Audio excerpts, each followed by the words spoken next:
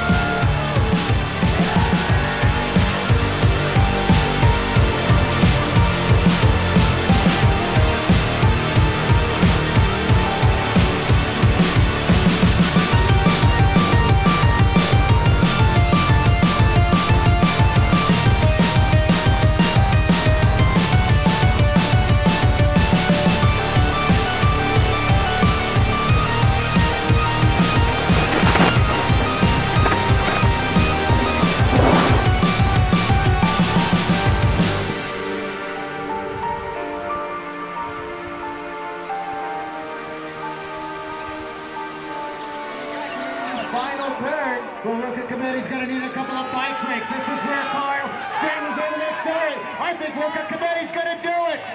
Yes, he does. Luca committee needed to make a .185. Luca committee wins by .53. Luca committee is now the 2014 U.S. National Dual Slalom winner.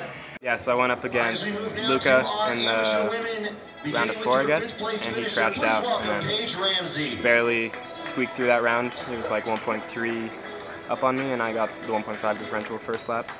So I moved on to the final with Kyle Straight, and as we all know, Kyle Straight's pretty good on a bike. He was slalom champion last year at Sea Otter and won Red Bull Rampage, pretty decorated rider, so I've always looked up to him, and beating him's pretty awesome feeling. And to not have him crash out in the finals like everyone else I ended up racing, it's good to beat him straight up. Congratulations, Jill. What a great ride this afternoon. Jill Kidner, National Dual Slalom Champion, Rebecca Gardner, and Christian Boyer.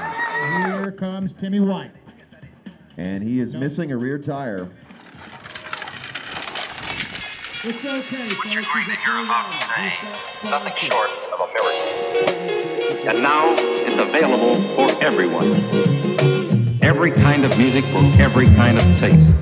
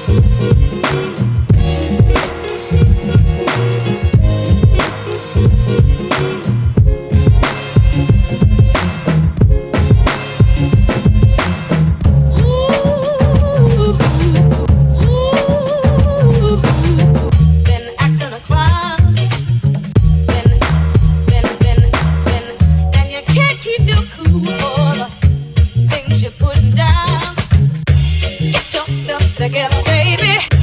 Get yourself together, baby.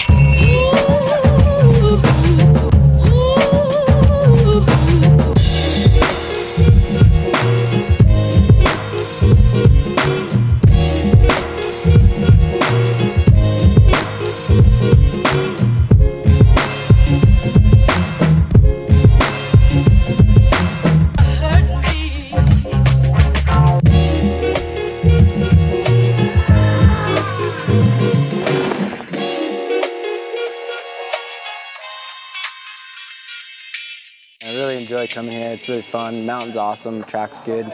Always a challenge, and yeah, I dig it. It seems like every race track here is always different every time I race, and yeah, man, it's good. It's always a challenge because the altitude here is really high, and the mountain's really big, so it's always a long track, and fast and rocky and sandy, and it's good though.